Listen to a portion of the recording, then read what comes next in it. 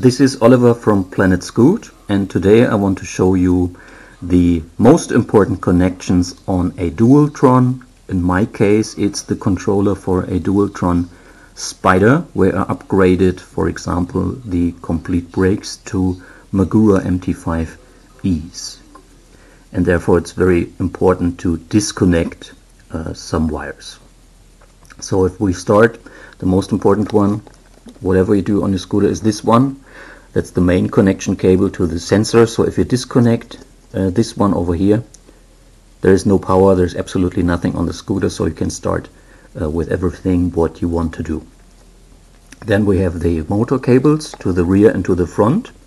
So these three bigger cables, they are soldered over here, is the front wheel, and the other one is for the back wheel. So that's the two motor cables. And also we have braking sensors. The braking sensor cables are the smaller ones over here. They have a red and a white wire on one side, and they have a blue and a red one on the other side. So this is one braking sensor cable, and the other one should be, yes, this one. You see, it's a white and a red cable on one side and a blue and a red cable on the other side. So you also need to disconnect the braking sensors, for example, if you upgrade your brakes. And the third important one is this one over here.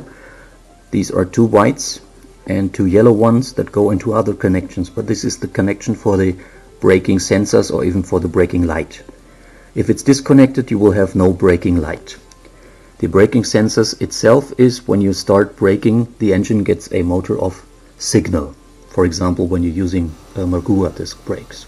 And last but not least, there is one connection that you see over here. That's the gray cable that's disconnected actually. This simply gray wire is called the speed limit cable. So if you connect the gray wire on your controller, the scooter will not run more than 25 kilometers per hour. If it's disconnected, your scooter will run whatever it can. So that's the whole trick.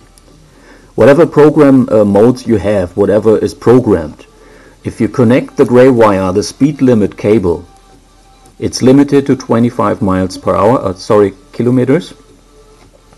If it's disconnected, it is not limited. So then you can use your program modes, and it will also follow your program modes. For example, in P8, that's default 100, and if you set P8 on your scooter to lower numbers, for example in my case I used 60 to 65 in P8, then the top speed in all modes is maximum 35 kilometers per hour.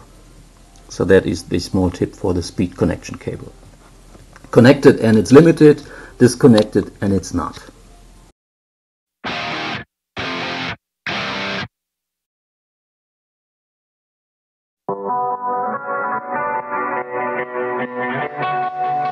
I testify.